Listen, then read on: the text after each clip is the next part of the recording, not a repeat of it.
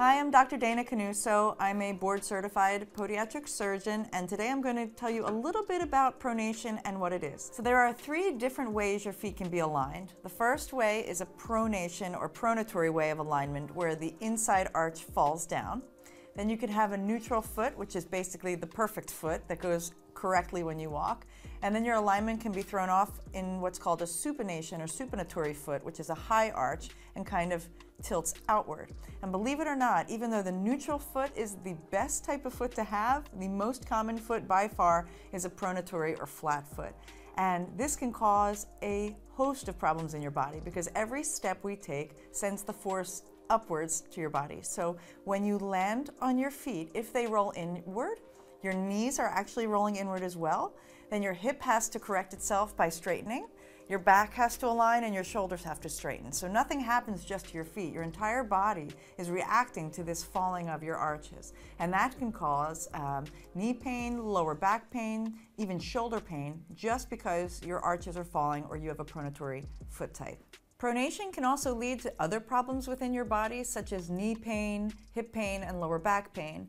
And especially, I hear a lot of my patients complaining of knee pain and back pain, and they don't even realize that it's related to how flat their feet are or how unsupported or unstable their feet are.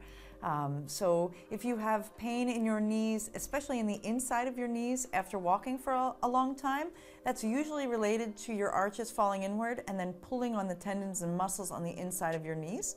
And also, lower back pain oftentimes is from your body constantly trying to work to stabilize your back just to accommodate the flattening of your feet.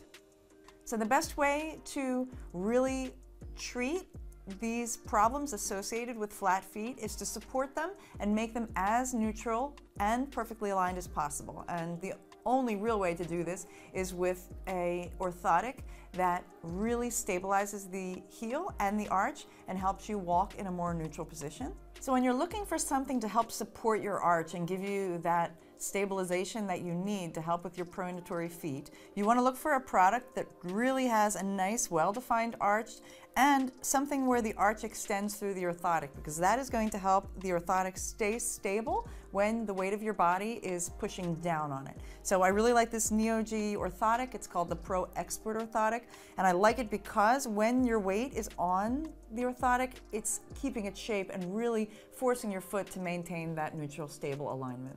You may not know which type of foot you have, but an easy way to find out is to wet your foot and stand on a tile and see how much of your foot is showing on the tile. So for someone that has wet feet, you're going to see a really fat outline of your foot. The entire bottom of your foot is going to be showing on the tile. Whereas if you have a really high arched feet, all you're going to see is a little bit of your heel and a little bit of your toes on the tile because your arch is completely lifted off of the ground. So it is most common though to have a flat foot, and the pain associated with flat feet is pretty particular. So if you have tired feet by the end of the day, if you find that the inside of your heel hurts or maybe even the arch itself hurts by the end of the day, you're probably dealing with flat feet. If your foot is aligned in a high arch manner or supinatory foot, you can also have problems with your heel and arch, and it's even more important to have an arch support because the high arch that you do have will cause pain once it starts falling, because over time everybody's feet